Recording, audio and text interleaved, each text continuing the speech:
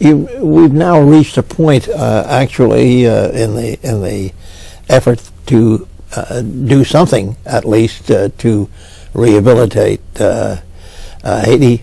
What more can be done, or what are the real needs of Haiti today? Well, as of today, we're still meeting those emergency needs. The hurricanes are coming. This is hurricane season, and we really don't have the kind of shelter that we'd like to have for Haiti. We have temporary shelter.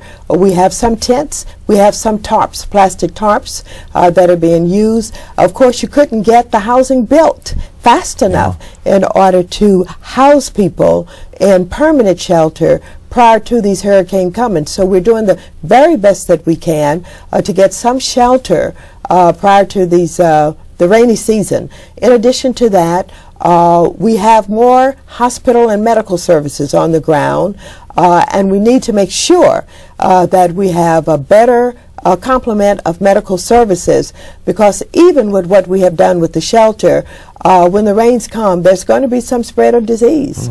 And so all of that emergency work is still in process. Beyond that, we've got to build housing, and I mean a lot of housing, permanent housing for Haitians. Well, you're chairman of the subcommittee, are you not? Yes, I'm chairman of the committee. I'm not on the Foreign Affairs Committee, but I'm chairman of the subcommittee on housing and community opportunities. What we have is we have planning that is going on by Haiti itself, and planning in conjunction with the committee that has been designated as the Oversight Committee, where Bill Clinton will be working with the Prime Minister of Haiti to oversee the planning committee, so that there's a governance issue and accountability by the Haitian government for how it helps to spend the money that we're going to be recruiting from all of these international donors. We have our USAID involved. We have the private sector involved.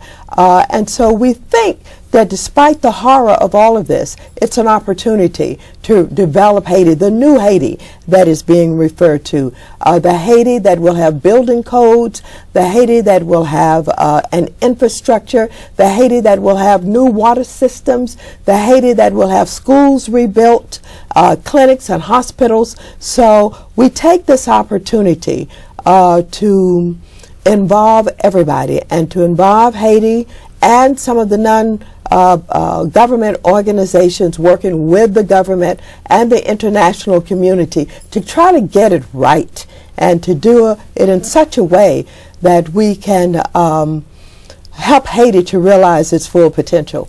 Well, you have long been interested in Haiti. Yes. What prompted your interest in Haiti particularly? Well, I think I got interested in Haiti for a number of reasons. I learned about the history of Haiti. Here was an African-American country. The slaves had been brought to this island by the French, and they fought off the French. They were brave, and even though they're the only country that has ever... the first country in the world to fight off the enslavement, the slave master, and they won. They fought a valiant fight, and of course they paid a high price for it.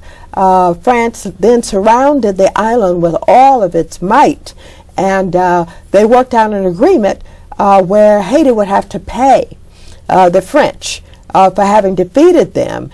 And so they paid and paid and paid, and when President Aristide finally came in, one of the things he was asking for was reparations, because Haiti had been unfairly charged by the French. They had been paying all of these years.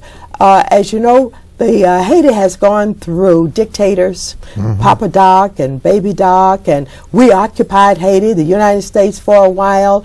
We destroyed their agriculture. You know, they used to raise all the rice for their country, but when we finished with our efforts to control Haiti, we imported rice from the American Rice Company here in the United States, and it's been that way for years, whether it was Canada or France or the United States. We all took opportunities to extract from Haiti rather than to support Haiti, unfortunately. And it's left Haiti in the situation that it is today. But I see an effort being put forth by this country, led by the President of the United States of America and our Secretary of State, to help Haiti and perhaps to make up for all that we did not do historically. And I see that coming from the French and from others. Well. The French very much involved, very much committed, very much committing for its donations to Haiti. And I think that it's going to work. I'm very optimistic about Haiti's future. How about the political situation there? Is it conducive to, in some way, helping these efforts to rehabilitate? Well, what we have is we have a government, a president who has is termed out. He's, his second term has come to an end. It is impossible to hold the elections there now because of the devastation, but we think by the end of the year, perhaps by November, they will be holding the elections. There will be great oversight. There will be great planning. The CEP is the organization in Haiti that does the planning, but the international community is going to work with them to make sure that the polling places are throughout Haiti, that the counting is proper, and that the elections are held in a way that people can rely upon a credible government. So we're going to assist with the governance issues in making sure that their parliament is operating, that their judicial systems are operating, and that they're able to govern and manage the country the way that a democracy should be run and managed. So we'll be working with all of that as we are helping to work with the private and the public sector for the development. So many events occur throughout the world, and there's a focus upon that area for a short period of time, and then the public and the world looks to another area. How do you keep going the interest in Haiti that will facilitate the rebuilding of Haiti? What has happened to Haiti over the years is a number of members of Congress have paid close attention. We never stopped.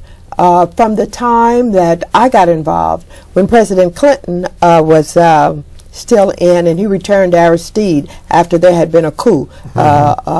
He returned Aristide. President Bertrand Aristide went back to Haiti, where he encountered resistance. There was something called the Group of 184 that organized to undermine his government because he was talking about minimum wage. He was talking about doing away with the slavery of young children who were brought down from the hills. He was talking about paying taxes. He was talking about everything that you should be talking about in a democracy. But because there were people who had benefited from dictatorships who never really wanted to see a democracy because it was profitable for them to be in the textile industry down there with the cheap labor, etc.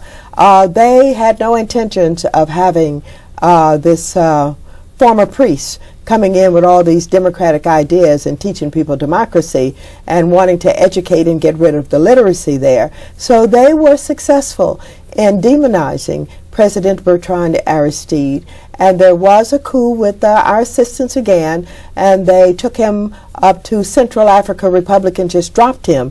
And as you know, I and Randall Robinson from Trans-Africa, along with some reporters and all, we leased a plane and we went up and we got him. And we brought him back down to Jamaica, where P.J. Patterson, who was then the prime minister down there, kept him until he was able to be taken in by President Mbeki over in South Africa. And President Mbeki gave him refuge there, and he's been there, and he's now writing books and working with the university. He would love to come back to Haiti, but the timing is not right for him to come back to Haiti. There's still those who would undermine him, and so I think that we have to be comfortable with the fact that that's not going to happen, but we must move forward to try and get a strong governance operation there and redevelop Haiti. And someday, perhaps Bertrand Aristide, working with the Haitian people, can resolve the problems of the past that caused him to be in exile.